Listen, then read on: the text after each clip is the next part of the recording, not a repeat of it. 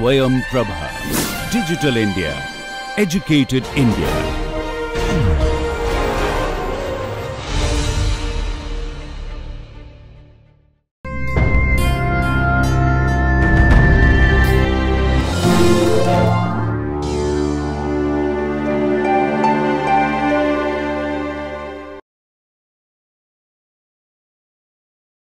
Students, welcome back to Developmental Biology class. So today we will continue on the mechanisms involved in that is developmental mechanisms that are the basis for evolutionary adaptation. Okay.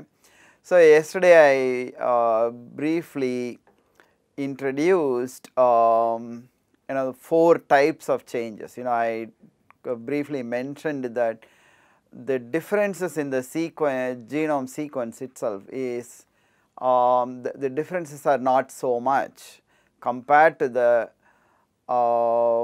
changes in the morphology and other aspects of different groups of organisms, and those differences actually come from not the sequence difference per se, but from changes in the sequence that determines where a gene is expressed and when it is expressed and for how long it is expressed.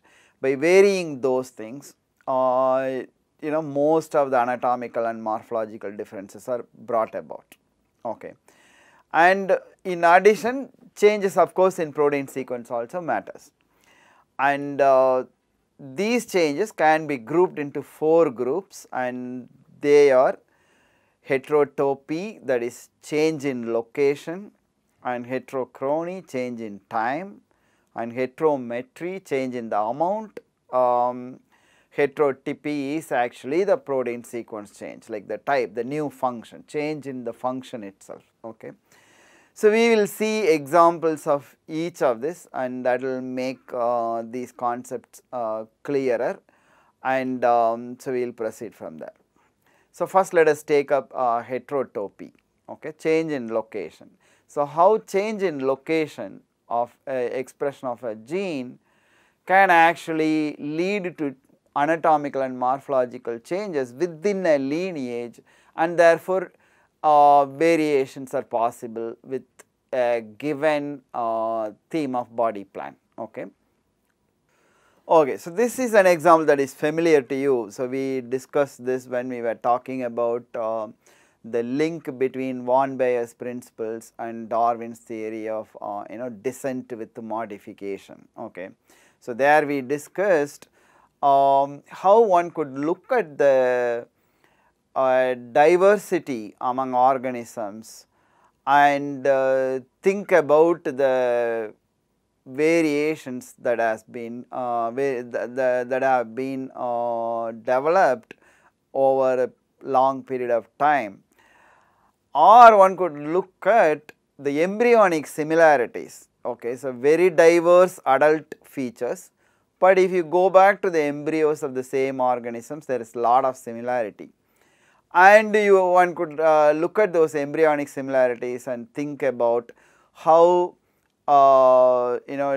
the descent, that is evolutionary progression of one species giving rise to another species and so on has happened by modifying the same thing. Okay, and that is why the early stages of embryos have similarities.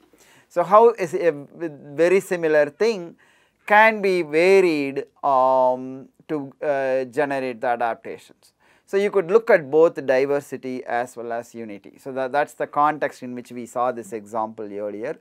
So we will revisit the same example as an example of change in location of gene expression. Okay. So if you look at the left top image, this is a mouse, and you have the digits or the fingers, okay, of the forelimb. So there are 5 of them.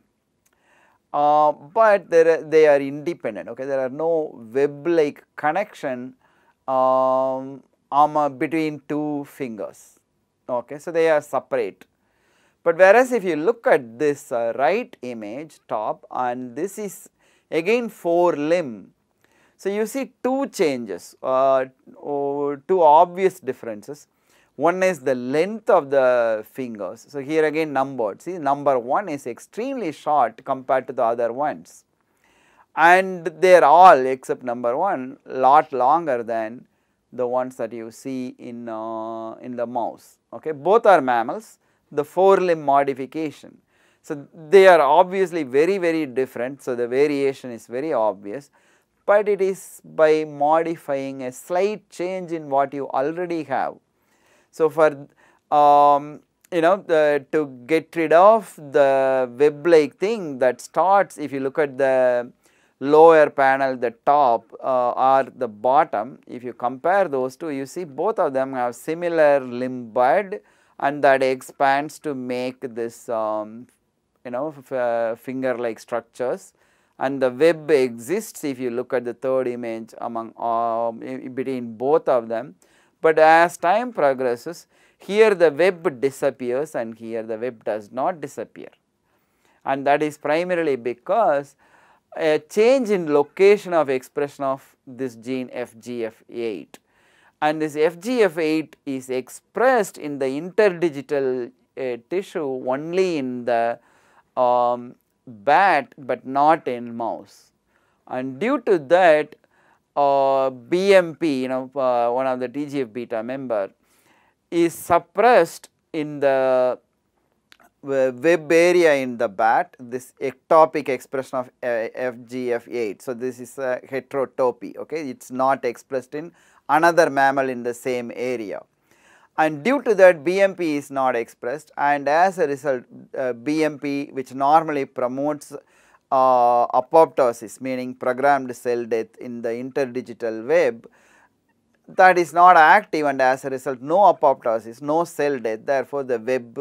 persists. On the other hand, here no FGF8, and due to that BMP is active and BMP promotes apoptosis, so the web cells die and the web disappears. Okay. So, this is how adaptation, converting your hand into bat wing so that it could fly. So, you see a big change, a big adaptation, but coming from this modular use of one gene being expressed in one place, and that is having only the effect only in that place. Okay. So, here FGF8 is expressed in a location where it is normally not expressed in closely related other mammals. So, that is why it is an example of heterotopy. So, this is how the bat got its wing. It is no big deal, just one gene expression in a different place. And the next one is even more dramatic example. Again you will see how very simple molecular changes actually can account for profound anatomical change and therefore a new evolutionary adaptation. So, here we are looking at how the turtle got its shell.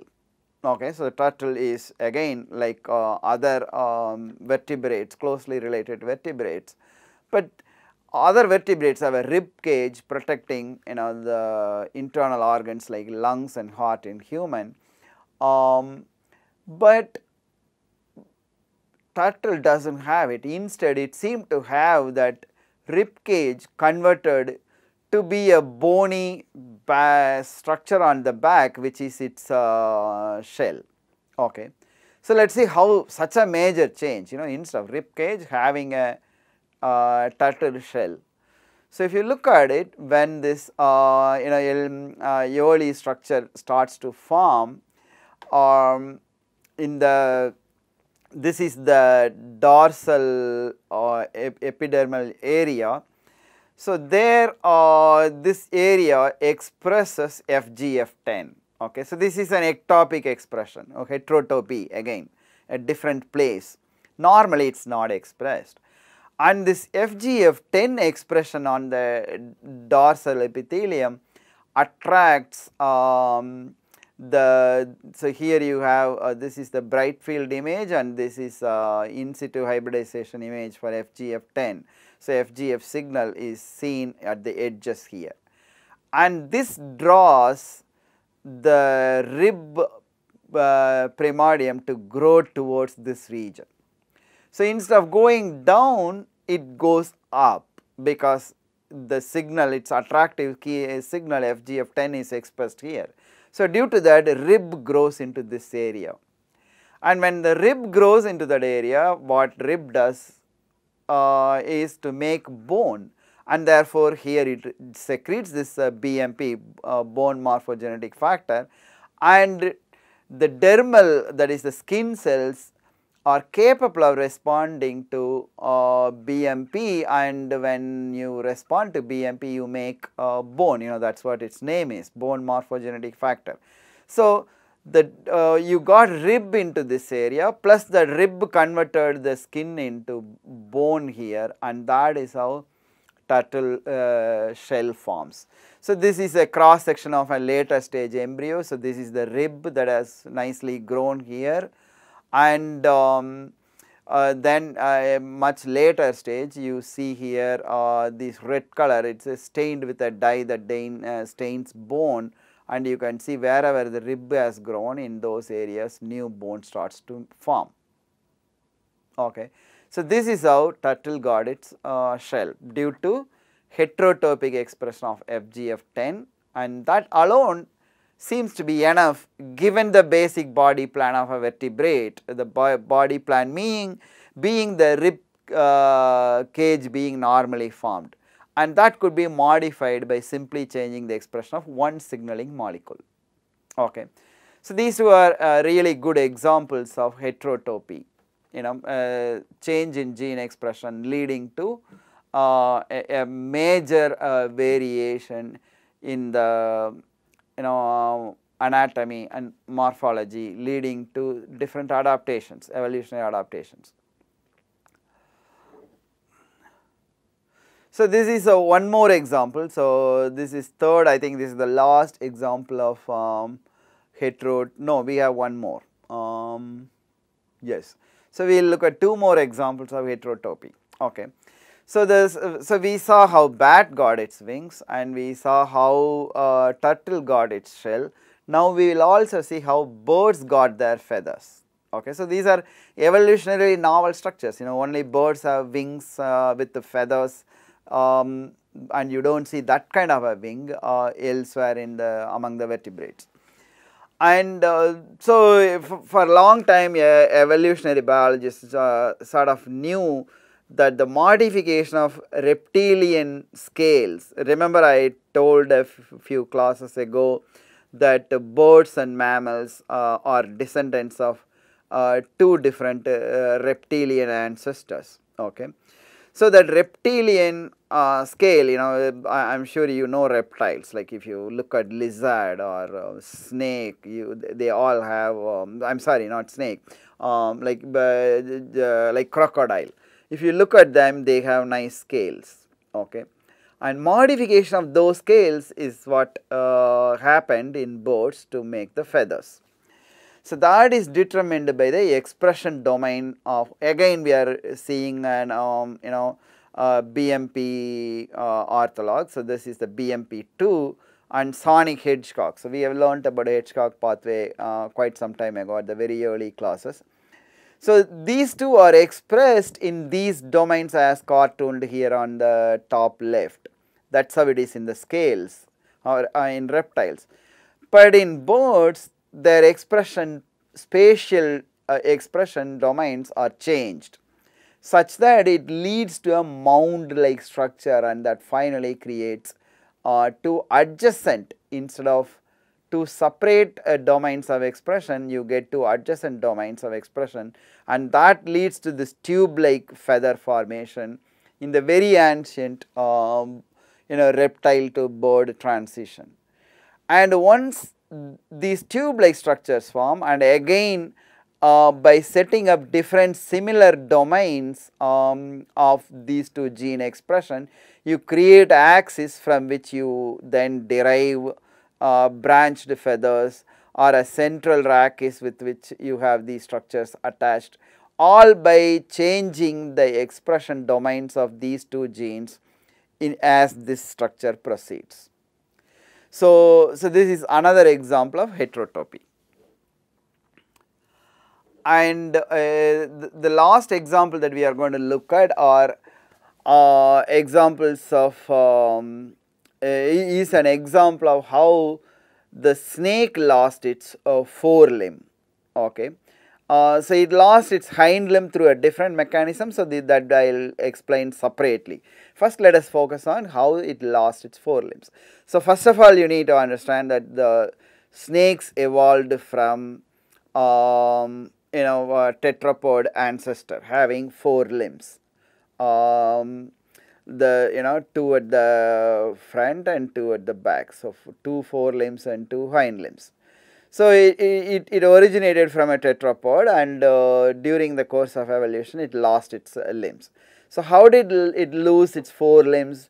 Quite simple. So we already know Hox's genes, and we know Hox's code, which states that the combination of Hox's genes determine the segment identity along the anterior to posterior axis.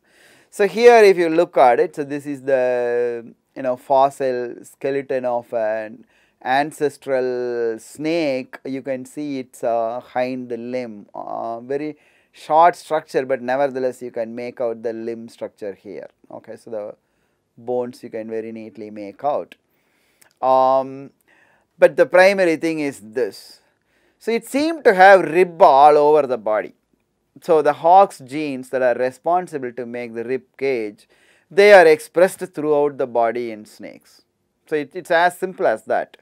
So if you look at so this cartoon explains the expression domain in chick. Okay, so you have this Hox C, that's the 3rd gene, 8th paralog, and the another paralog Hox C6. So these, when they overlap, you have the flank, the middle part of the body. And if you have Hox 6 where it ends, its domain of expression ends, you have the forelimb. And similarly, where you have the Hox C8 ends, you get the hind limb. So this is the expression pattern that determines the initiation of forelimb. So essentially you should not have Hox C6 to initiate the forelimb. But if you look at the an ancestral snake like python, what happens is both of them are expressed all through. That is because Hox 6 does not get expressed without Hox 8, and in this case they both express all through. And when they both express, you make the ribs, and as a result you make rib-like vertebrae all the way, from the anterior to posterior, and that's how the snake skeleton is formed. So this is how no forelimb here. Okay, Hox 6C should be absent to make forelimb, but here you have heterotopic expression of Hox 6C. As a result, forelimbs are lost.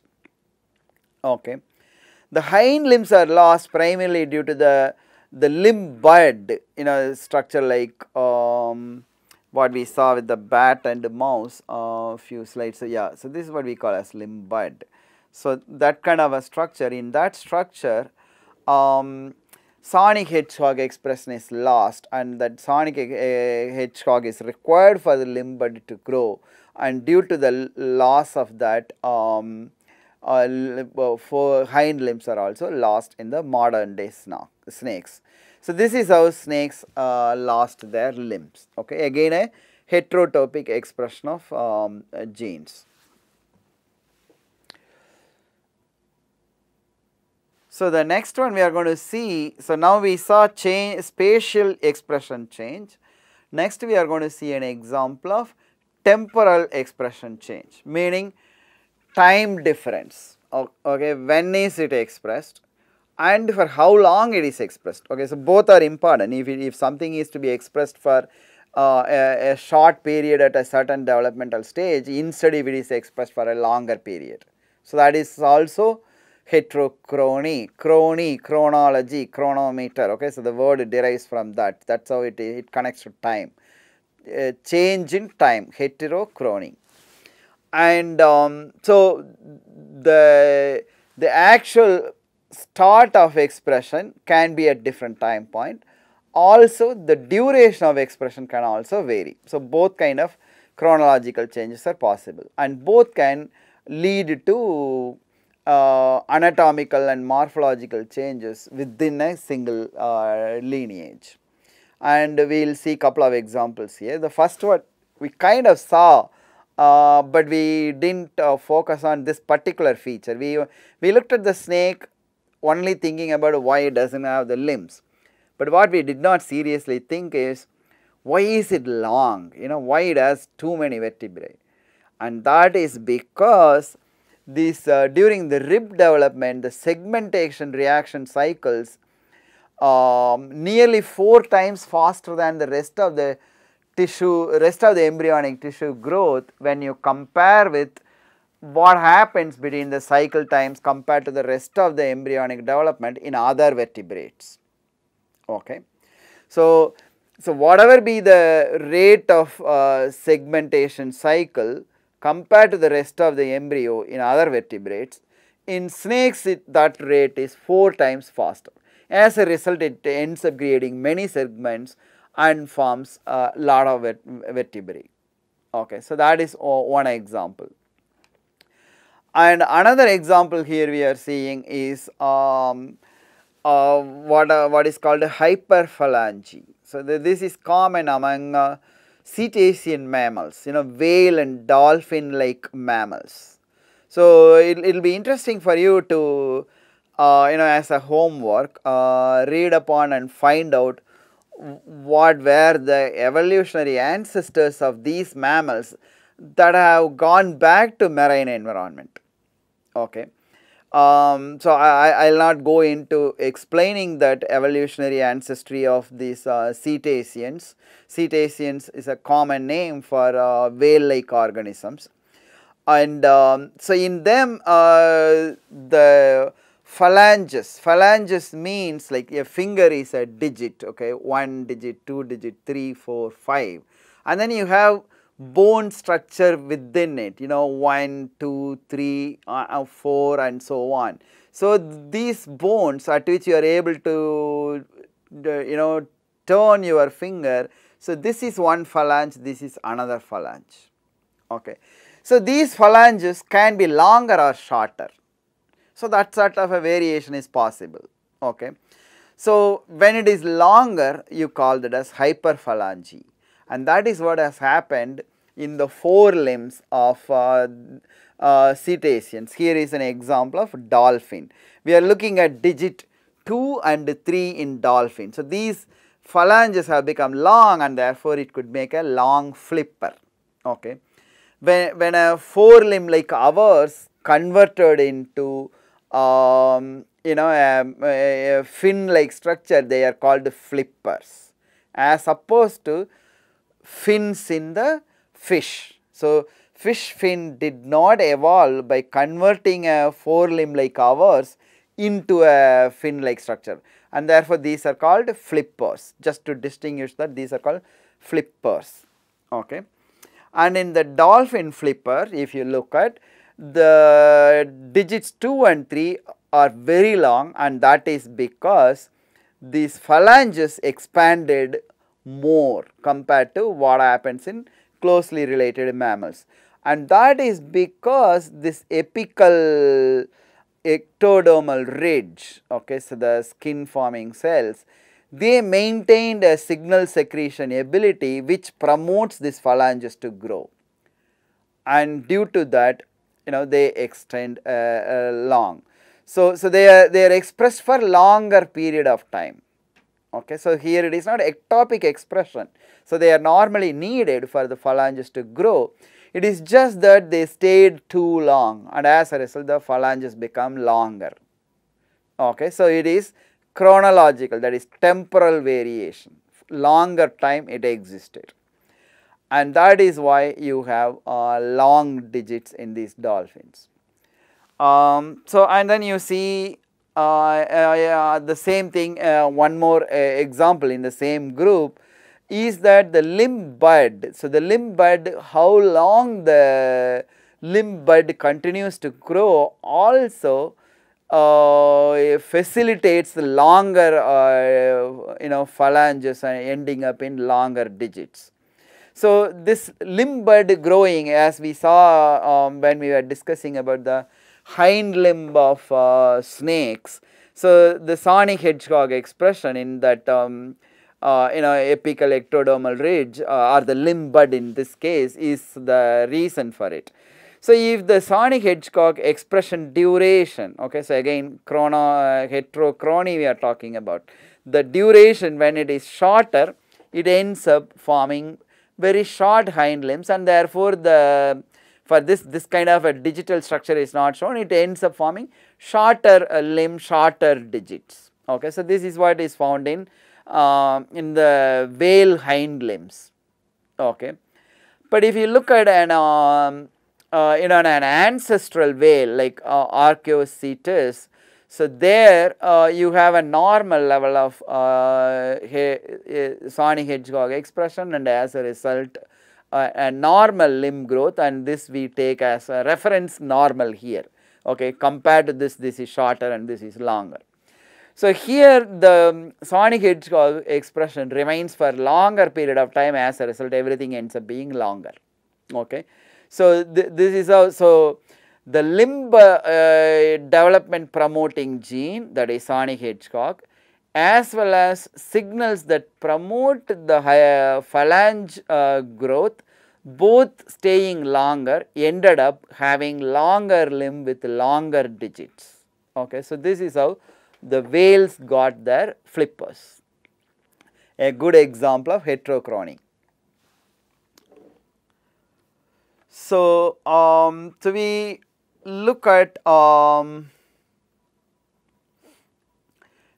a different mechanism, which is heterometry. Okay, so the amount varying. So the amount of gene expression, like the protein product, being less or more can also vary the tissue changes. So here in each one of these you see the developmental modules helping in varying certain structures without varying rest of the embryo, and these variations of certain structures are essential adaptations. Okay. So here what we are seeing is an example of an interesting fish species that lives in underwater caves with absolutely no light there, and it has no use for eyes. But it is not that it does not want to have eyes, but to develop other senses to be able to live in that kind of an environment, whatever modification needed ended up eliminating eyes. Okay. So let us see this example of heterometry. So this is a normal mouse embryo here. It's the head region, like you are looking at its head from the front. Okay, you are facing it and you are looking at the top portion. So you are looking here. Okay. So this is where the noses are going, the two nose cavity are going to form, and this is where the eye is going to develop. Okay, this optical vesicle is going to form here. Okay, and you have two of this, and that is because during embryonic development, this structure cartooned here, this orange structure, okay, precaudal plate, and this one produces sonic hedgehog, again the same gene, which actually inhibits PAC6 expression. As you are very familiar already, PAC6 is required for the optic vesicle development, lens formation and so on. Okay, so it's essentially PAC6 equals eye development, no PAC6, no eye. And this normal level of sonic hedgehog ends up inhibiting PAC6 in the central region. As a result, this eye field splits into two. Okay, so PAC6 is inhibited in the center, but allowed expression on the two sides. So you end up getting two eyes. Okay. So now if you remember, hedgehog is cholesterol modified, and if we inhibit cholesterol biosynthesis like using this Jervin alkaloid, then the hedgehog signaling will be reduced. So if you partially reduce hedgehog signaling, then what happens? The field does not split well compared to this. So these remain close, and the nasal cavity does not bifurcate, and it forms kind of a weird structure here. And if you totally abolish hedgehog, then this split does not happen, and you get one single eye developing here, okay, a condition called cyclopia. So this is because PAX6 expression has not been reduced in the center. So this is what happens when you reduce the quantity of expression. So this is a mutant condition we are talking about. This is not an evolutionary adaptation. So this is our background preparation to understand how the cave fish lost its eye, which I just mentioned at the beginning. So we will see that in the next one. So here is the result where you have no sonic hedgehog. Now let us think of a situation where you have too much of sonic hedgehog. So instead of suppressing PAX6 only at the center, now you have it suppressed all over, meaning no eye optic vesicle forming, and therefore absolutely no eye. And that is what happened in the cave fish. So this is surface dwelling fish in the same area belonging to the same group, they are very closely related species. And this one lived in the caves for more than 10,000 years, and it had no use for light, but that was not the reason it lost the eye. What it really, the change in gene expression that really helped it to adapt to that cave environment was actually making bigger jaw and better sense of taste, and these two were useful adaptations in the dark environment, and that was helped by more expression of sonic hedgehog. Okay, so the quantity, we are talking about heterometry, right? So more expression, and as a result its downstream targets like patched 2 and PAX2.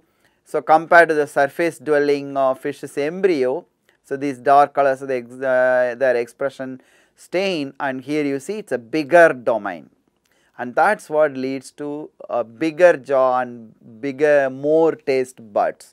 Its gustatory sense is much more than this one. And due to that expression of sonic hedgehog, the PAX6, you see this big area of PAX6 forming the optic vesicle, and that's really not there here, and the PAX2, which is expressed very little here, is expressed more, and this is what leads to having more taste buds. And so quantitatively more expression of sonic hedgehog, which helped in adapting to the cave environment by making bigger jaws, led to the loss of light sensing organ eye, which it did not matter because it had no use for the eyes anyway in that environment. So this is how a quantitative variation also has helped in the evolution to modify the same basic developmental module here. Here it is the eye field. Okay, so eye field still exists, it is just that by changing one gene expression it has been modified into that required variation. So this is the famous examples of Darwin's finches. Okay, so these are birds that live in Galapagos Islands, where Darwin visited during his voyage of the South America in the early 1800s. I think 1835, I guess, if my memory is right. Around that time he visited Galapagos Islands, and there he saw these variations in closely related birds which are called finches. Okay, so these are barbless related birds from the South American mainland, that got and they got adapted to different islands based on what food source was available there, and that is primarily by modifying the three-dimensional aspects of the beak. Okay. So you can vary, so this is the 3-dimension, its width can be more, height, this is called the depth can be more, or the length can be more. So by varying this structure in 3-dimension, by changing the level of protein expression, both heterochronic as well as heterometric variations led to variations of this beak, and that is what we are going to see here. So the first example we are going to see is actually heterochronic and heterometric variation. So this gene is going to be expressed for longer or shorter time and also more or less quantity. Both variations we are going to see. And the gene again is a familiar gene, it is a small tool kit, it is not like a whole lot of tools that are being used, it is BMP again. So if you look at these are the ground finches. So these things poke open the seeds that are lying on the ground, and then they eat the contents of the seeds. So then they need to break hard shells, so they need the a deeper and wider but shorter beaks that helps in breaking open the seed cases. And that is made possible by having more BMP expression in this is the embryonic the frontonasal mesenchyme area. That area in the embryo you have more BMP expression, and then you get really deeper and wider beak, okay, but then it is shorter, and that gives it application of more force in breaking the seeds. And then you see this one slightly smaller and it has slightly less expression, and further smaller it has even less expression, but these have far lower expression. So these are the cactus finches. So these have tapered long beaks that help them search inside the flowers, cactus flowers, for insects and other stuff. Okay. So these benefited by having longer and narrower beaks, the cactus finches, and these benefited, the ground finches benefited by having shorter but wider and deeper, that is these 2 dimension more pronounced, and this variation is made possible by having varying quantities of BMP4, okay, and that is the heterometry. But in these species the expression starts very early as well, okay. So expression starts earlier compared to these and expressed more compared to these. And the finch's beak story does not end there. So there is one more molecule we are going to look at, and by playing the concentrations of these two you can really create varieties of beaks, okay. It gives you a 3-dimensional coordinate for the relative concentrations of these two molecules, and therefore you can generate really amazing variety of beak sizes and shapes, okay. That molecule is calmodulin. So calmodulin is a protein that senses calcium, meaning it binds to calcium and then interacts with other proteins and modify their activities. So that's why it's called calmodulin. So the calmodulin expression also matters. So here when it comes to the beak length, calmodulin and BMP4 act as if they are antagonists, meaning we just saw that more BMP, shorter beak, okay, although it is wider and deeper. With calmodulin the opposite is true, more the calmodulin, longer the beak, okay. So more calmodulin and less BMP4, you get longer beak, as you see here in the cactus finches at the bottom of this. So here you see in that primordial, embryonic primordial structure, you have lot more Cal modeling expressed compared to the ones as you go up. So up to this, so these two are the cactus finches. So they have tapered longer beaks, and these are the ground ones. So this obviously has lot of BMP4 which started expressing early as well, and here you have less Cal modeling compared to these. And as you go further, then you have very really low amount of Cal modeling that makes shorter beaks. Okay.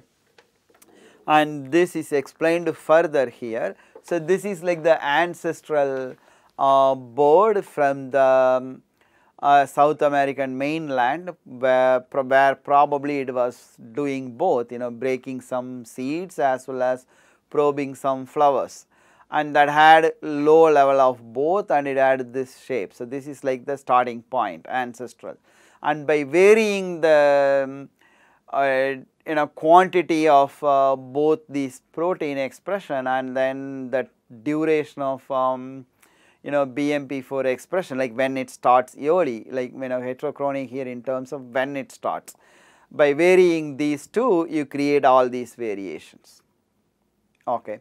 So in one case, in the cactus finches, you have low BMP and high Cal modeling, and as a result you have longer beaks that are narrower. Therefore, it can readily get deeper into the flower and search through the flower structures.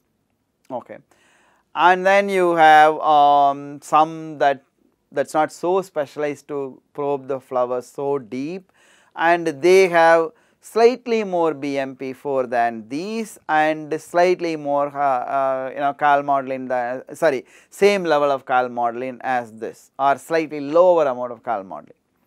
But as you progress towards this crushing seeds, you have some more BMP4 and but less Cal modeling, and as a result you have medium ground finches. This is not that deeper or wider compared to these, but it is deeper and wider and shorter compared to these. And when you have really high BMP4 and really low Cal modeling, then you get a shorter beak that's wider and deeper. So this can really break and crush hard and large seeds. Okay. So here what we are seeing is a significant anatomical variation has been generated by simply varying the timing and the quantity of just couple of molecules.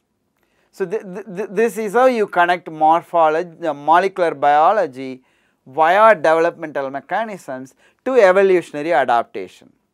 Okay.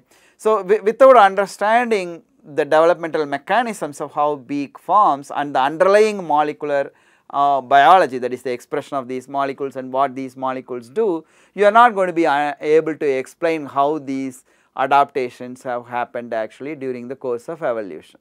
So this is the connection between developmental mechanisms and evolutionary adaptation.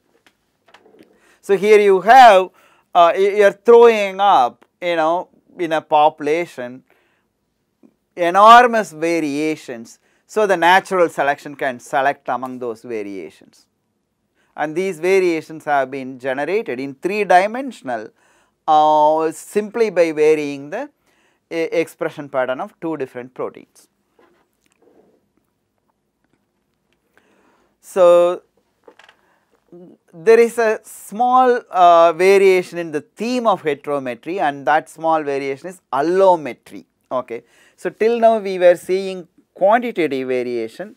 So the next one we are going to see is the quantitational variation of a structure with respect to the rest of the embryo. That is what we are going to call here. The different parts grow at different rates. As a result, one part becomes way too big compared to the rest of it. It is not proportional compared to an ancestral organism in the same lineage. Okay. So that is allometry. So we will see this through a couple of examples. One example, I don't have images here to show, but if you look at your toes, your foot, the toes, the 5 toes that you have, or your forelimb, hand, your 5 digits or 5 fingers, and compare that with the horse. Okay, horse is also tetrapod. So there what do you see? You don't see 5 fingers. So I am not sure how many of you know, horses have only one single toe. Okay, since it uses both the pairs of limbs as legs, we don't call them fingers, we only call toes. So it is single toed. So as if these are all gone and only one finger is there, or one toe in the foot is there, and that is an allometric growth, okay, one being so dominant compared to the rest. But even in your own toe, if you look down and look at it, the middle ones are longer than the one at one end, like this, they are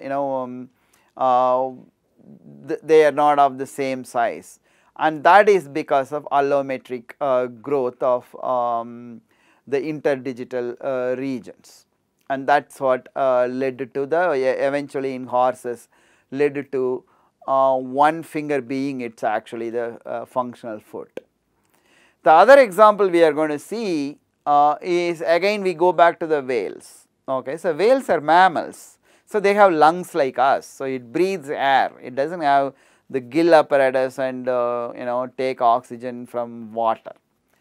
So how do they breathe? It lives in the sea and it is all the time there.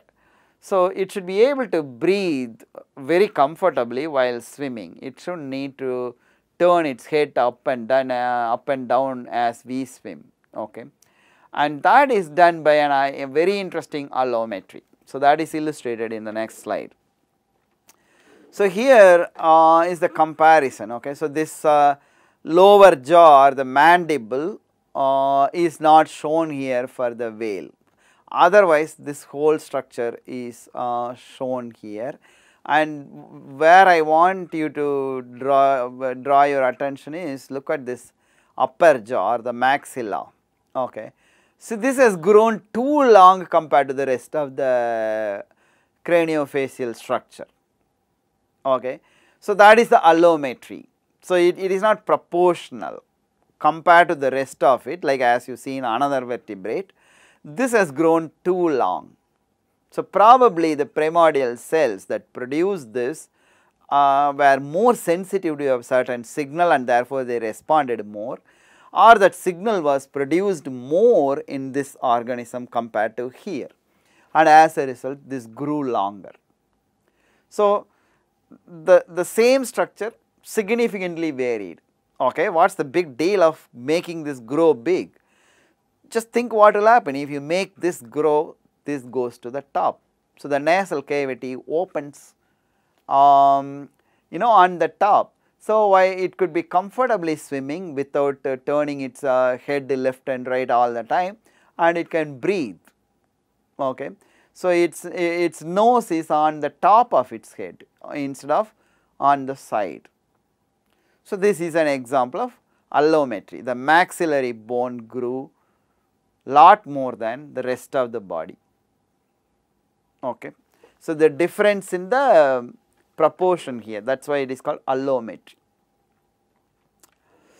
So the last kind of variation that we are going to see is not in changing the timing or space or the quantity, instead changing the molecule itself, okay, the protein sequence itself changing. So that is what is heterotypy. So we will see some examples of heterotypy in the next few slides. So here is one good case in example. Okay, so if you look at insects, you might be thinking, oh, insects have too many legs compared to me. Okay, so you have let us say, counting our hands also, we have 4 limbs, and they have 6, so they have more. But instead of asking they have more, you should actually look at its close relatives, like centipede and millipede. they have lot more legs. Every segment is producing a pair of legs, while here only the thoracic segments produce legs. So why not the abdominal segments? Why not the head segments? What happened? And that is because you have the variation in this ultrabithorax. Okay. So ultrabithorax of insects in the protein sequence has more polyalanine stretches as marked here. Okay. So this is like Drosophila ultrabithorax. Again, to refresh your memory, it is a posterior Hox gene, homeotic gene. And in its so the homeo domain itself is very well conserved, but if you look at the C-terminal region, so you due to a mutation, somewhere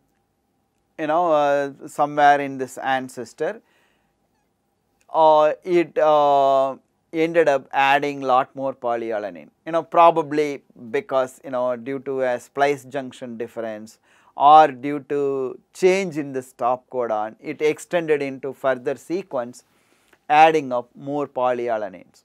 So what is the big deal of having polyalanines? This polyalanine stretch in the C-terminus of ultrabithorax ends up inhibiting this distal less, okay, the gene that we talked about yesterday.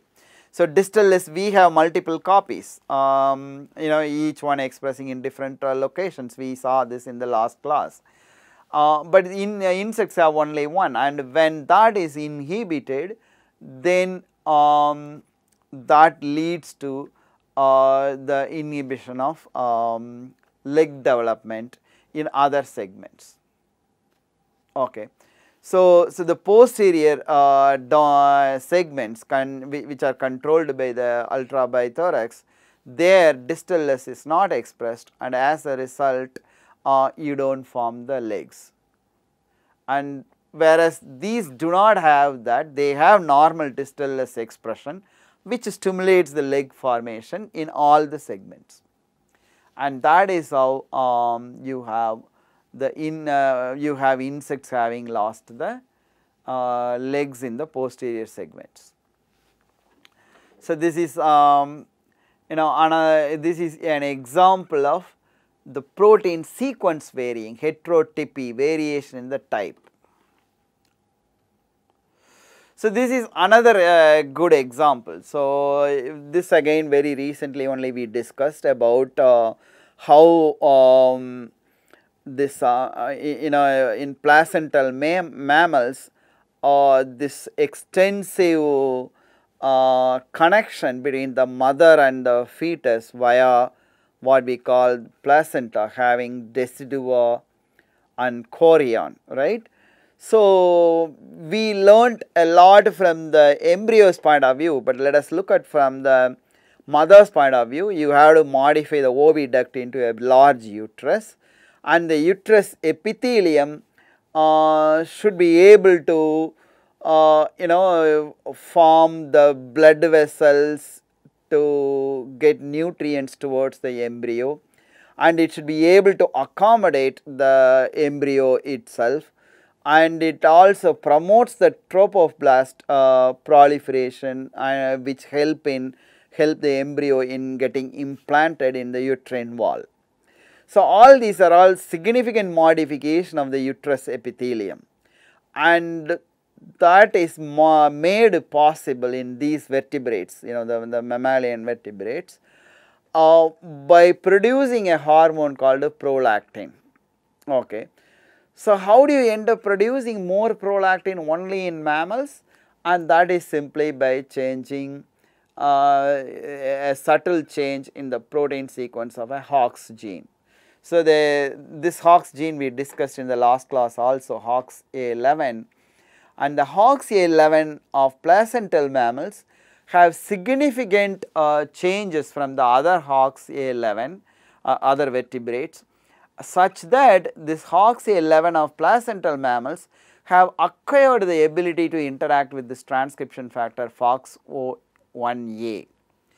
and this FOXO1A when bound by HOX11 activates prolactin expression, and the prolactin hormone is enough to do all those modifications I described just now about the uterus epithelium.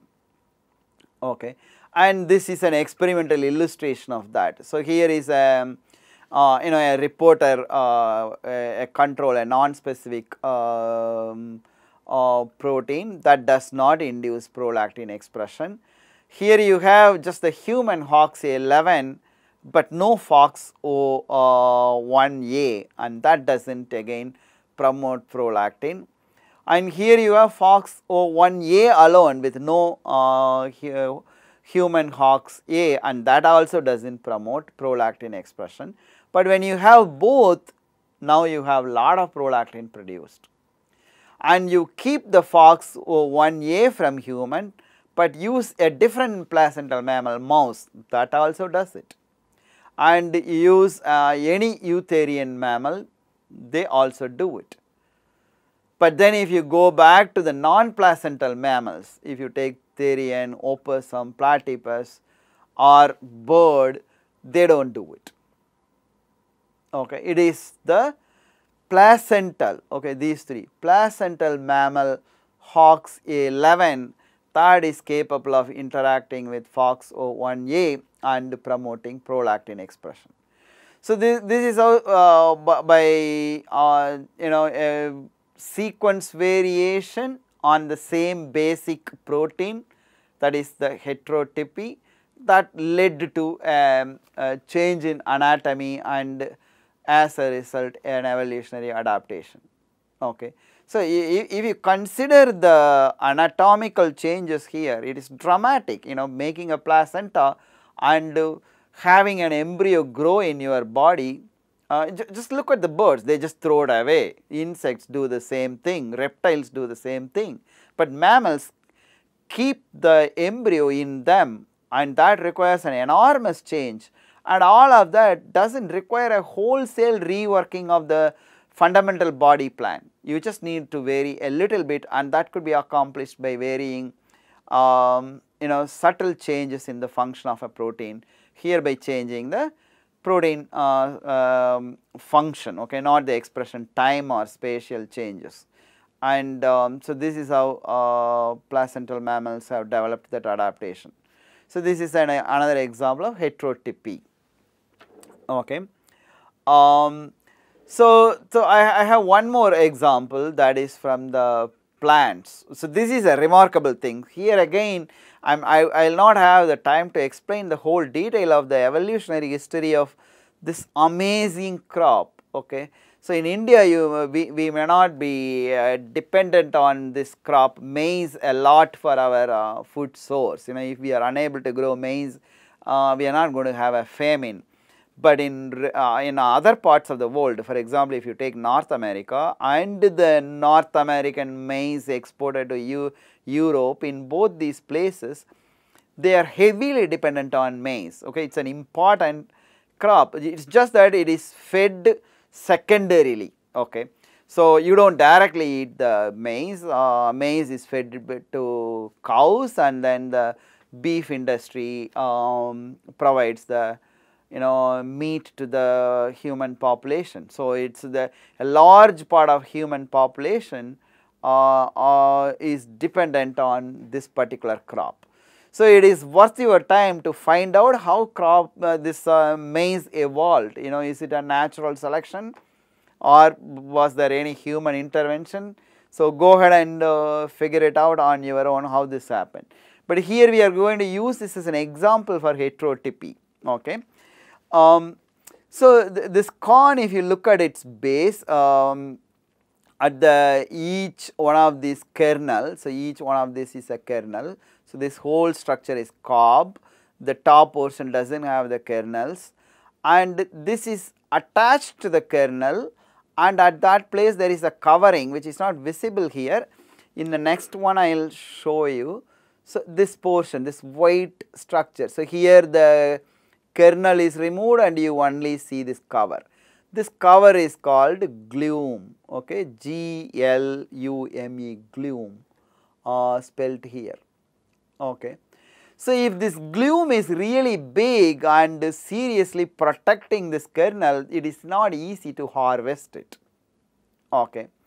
And this is how the ancestral monocot from which this organism came about looked like. So, it has a very hard, fully protective seed cover, and this is its gloom. Okay. And in this plant is called teosinte.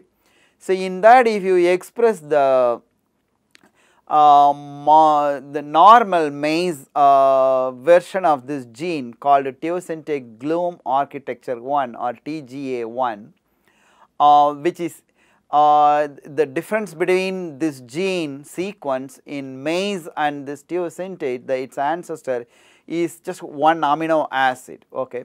One amino acid change, a lysine to asparagine change leads to gloom being very short, and as a result it exposes the kernel. So, here instead of asparagine, when you have lysine, it is big and closest. So, this in B you are seeing the wild type teosinte, and then here what you have is the maize allele through genetic process gotten into this, and as a result, instead of this hard and fully covering gloom, this makes a soft and short one, and the seed is more exposed. Okay. So, this is what happens, just one amino acid mutation and a dramatic change, and this is better shown in this mutant version. So, this is the so called wild type, it is because wild type this is we are growing, and here this is how the gloom is. And when you have that one amino acid mutation, the gloom is very big and it covers the seed very thoroughly. This can also be obtained by taking, instead of this experiment where this one's allele got introduced into this and that ended up being here, instead if we take this one and introduce into this, this is what you get. Okay. So, a change in one amino acid and therefore change in the type of the same basic protein, you have the gloom being bigger or smaller, and that is an adaptation. Okay. So, so with this I'll stop for this lecture. In the next lecture what we are going to do is, now that we are familiar with developmental mechanisms of certain body parts, how they are formed and how you can vary them, now we are going to look at the constraints of this body plan, okay, and how those constraints end up limiting the variations in the adaptations that are possible. Okay. Every possible structure that would help an environment may not be possible given these developmental mechanisms of the existing structures. Okay. So, we need to remember, natural selection does not produce any structure, any new structures. Natural selection selects among the variations that exist based on which variation fits in a given environment. So, that means those variations must already exist, and from what we have learned so far, it becomes abundantly clear that there will be limits to the types of variations that are possible, and as a result, among what structures can evolve and cannot evolve can actually be predicted, and those developmental constraints that actually provide a trajectory to evolution is what is going to be the topic of our next lecture.